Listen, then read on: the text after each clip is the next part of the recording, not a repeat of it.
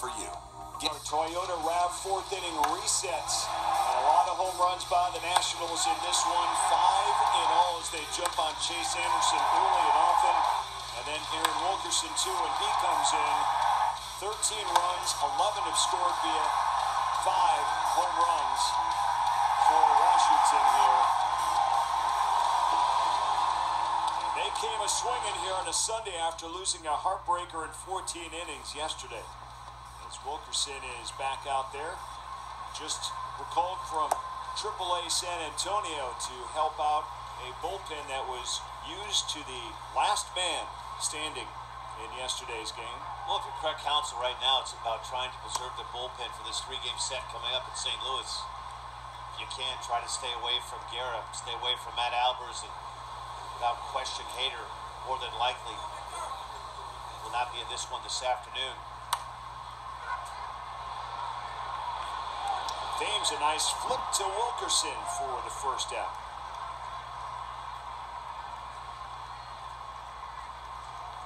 Coming out of spring training, pitchers always working that pitcher's fielding practice. PFP, little check swing, a good job by Wilkerson. Good feed, chest-high feed from Eric Thames. Does a good job getting the ball out of his glove, giving Wilkerson enough time to see the ball and being able to track it. Touches the inside third of the bag. Well done on both parts. There's Brian Dozier, who had a 3-run home run back in the 3rd inning.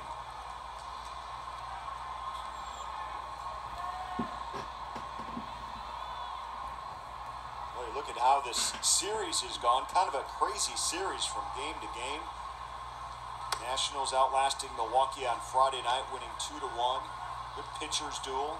Yesterday, just about every pitcher got a beating or two from both hitting ball clubs as Milwaukee finally prevailed 15-14 in 14 innings. And then today, this early barrage of home runs by the Nationals. A couple of good pitching positives out of last night's game. Pomeranz pitched a very clean 5th inning. 1-2-3 5th inning. Josh Hader kind of found himself. Blew the save, loaded the bases with nobody out in the bottom of the 9th. There's a good look at Josh. A little smile on his face. I think he feels pretty good about himself. That's the Josh Hader. We haven't seen him for quite a while. That good ride, that fastball up in the zone, 97, 98. He's having a tough time early on in that inning. Everything was cutting down in the zone. Threw a few breaking balls last night, threw some good sliders, but when he needed it to come up big, he came up giant. It's hard to strike out Turner, Eaton, and Rendon back to back to back, particularly with the bases loaded. This one popped up by Gomes, and it just reaches the stands. There's another E10 for you down there. Did you see that? Saw it. It's bad here in D.C. Best way to put it. It's I was at the game Wednesday at Miller Park. Saw 4 or 5 really nice catches. I mean, they're just running for cover. Look at that guy. The ball's already down on the ground. It's like you give him 2 errors. Can't give him 2 errors for that. He paid a ticket to get in. He's getting the selfie taken there too. Getting a picture. There it is. St. Cheese. There it is. Go ahead, fix the salad. There he goes. Smile. Cheese. Perfect. To put on his Instagram. Caught a bullet. First base dugout. Protected my girlfriend, right? Then their buddy's going to say, you can't, there's a net there. You mean a bullet. It's a rocket. Tell you, every game I go to, I still want to get a foul ball. Go to a game. I think everybody does. You're not going to get one up here. You'd have to really get some height. You are not getting one up here. We're about 6 stories up here in this booth. We knew it was raining before it was raining on the spectators down on the field. I wasn't sure if the rain was actually hitting them. We're up so high. By the time it reached them in this heat, it all dried up. I will say this, it's cooled things off here a little bit. Doesn't seem as hot and steamy as it was early. Here we are, we're way up there. All the way up, folks. Can you see us? There we are. Is there a camera out there somewhere? I can't see that far away. Yeah, there is. There, it's way out there. It's over by the Capitol building. we can see from here. A lot of new condos and retail buildings going up, business buildings around the area. This place is really boomed. They built the stadium first and then basically redistrict the surrounding area. And it's a destination go-to spot here now. Good vibe down here when we come down here before games. Holmes strikes out. I was really impressed. I did the Wednesday game for YouTube TV in Miller Park, the Twins-Brewers game.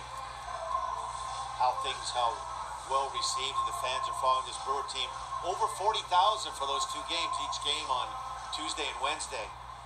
Great vibe in Miller Ballpark. Was fortunate. A tough one to watch, Game 7 of the League Championship Series last year. One of the better venues, a great venue for baseball. The roof, I think, has made it so much more enjoyable. As the April and even into May can be a little inclement in Milwaukee. September, you can get some cold, rainy days. Great ballpark to play in. Great food, about as good as it gets. If you haven't been to Miller Park, you should make it a stop. Well, you can't say enough about the roof, that's for sure. It certainly is guaranteeing fans that they're going to get in. Let's take a look at Manny on that previous pitch. And again, off the forehead. It's the second time he has been squared up pretty good with a foul tip. Really not much help either. Grandal caught all 14 innings last night. You'd assume Yasmani, Craig Counsell touchdown in the postgame. Lost a lot of water weight last night. Hot, muggy conditions. This one hit by Fenny all the way out to the warning track out there in center field. Grisham's got it for the final out.